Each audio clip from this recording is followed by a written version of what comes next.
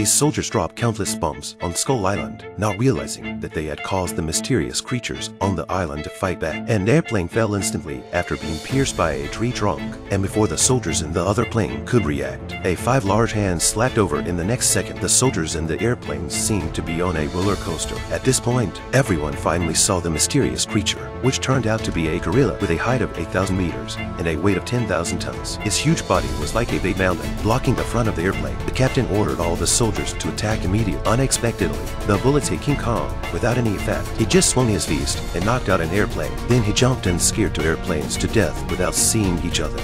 A soldier went to rescue his injured companion, but he was stomped into a cookie by King Kong in the next second. He doesn't seem to want to leave the humans on the ground alone. Soldiers were trampled underfoot like ants. He copied a transporter with his left hand, and a soldier was instantly thrown onto the plane. The crowd was horrified as King Kong treated the airplane like a toy and kept playing with it. Both the sky and the ground were heavily damaged. Seeing his companions sacrificed one by one, the captain was instantly filled with hatred towards King Kong. He vowed to eliminate this beast and avenge the death of his companions.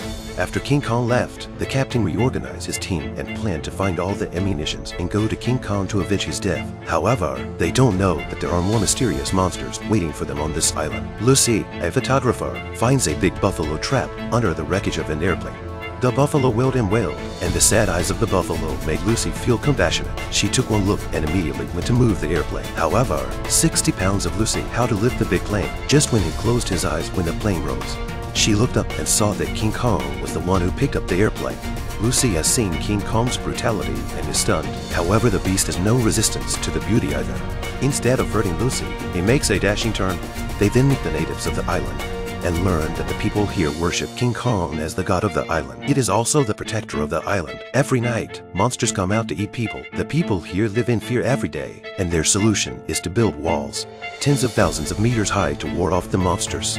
But it was never able to resist the powerful lizards until King Kong appeared and gave them hope to live. These lizards are no match for King Kong. However, just after everyone let down their guard, unbeknownst to them, a more ferocious monster was under the ground. He is waiting for King Kong to leave and then destroy all the creatures here and dominate the whole Skull Island.